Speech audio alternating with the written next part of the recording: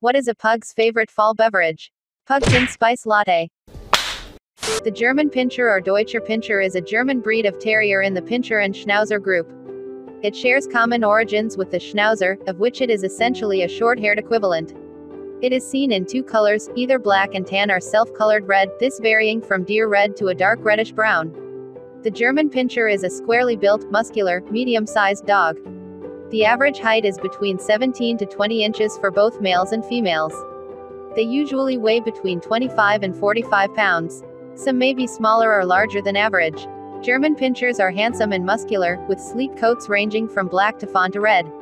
This breed's short, dense coat can be a variety of colors, including black, brown, fawn, and tan.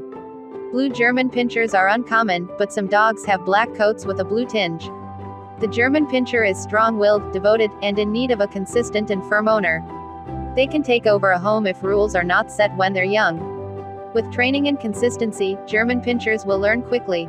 Naturally suspicious of strangers, they make excellent guard dogs. The German Pinscher usually does well with children when brought up with them from puppyhood. But because of their assertive nature, they do best with older children, preferably those over the age of 9. An older Pinscher who's unfamiliar with children will probably do best in a home with kids who are mature enough to interact with them properly.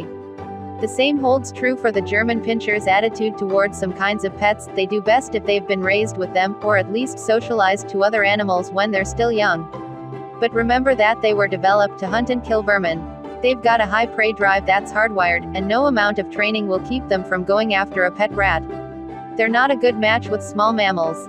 The German Pinscher, which has an average lifespan of 12 to 15 years, is not troubled with any major or minor health problems. However, hip and eye tests are suggested for this breed of dog. The German Pinscher is hard to find in North America.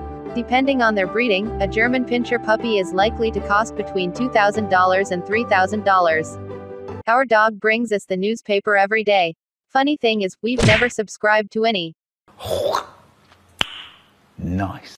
Thanks for watching and subscribe for more bad jokes and general knowledge about dogs.